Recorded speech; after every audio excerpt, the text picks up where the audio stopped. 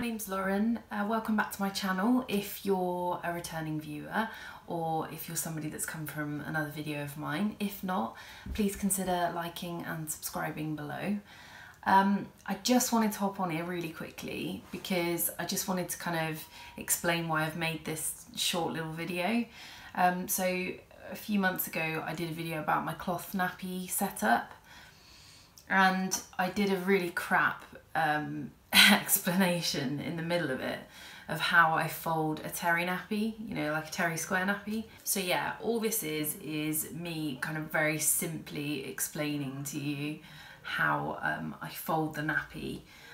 When I was learning how to do this, I really wanted to find a video of like a kind of bird's eye view of the nappy being folded, because it is quite complicated when you've never done it before.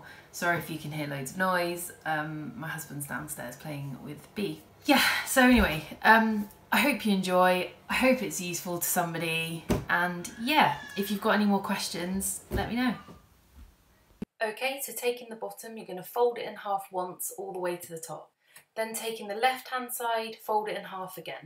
So you can see the towel will then have 4 layers. You want to grab the top layer and pull it across to the left to form a triangle.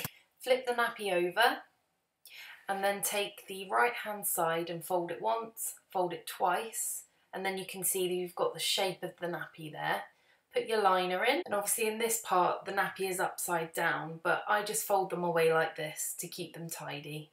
And then basically what I like to do is, as you've seen in my other video, is I like to have them all folded up like that so they're ready to sit in a drawer, because you know what it's like, you've got a baby, you haven't got time to be farting around with a nappy. So yeah, I just fold them up like that, put them all away tidy, and that's really it. Yeah, so anyway, thank you very much for watching.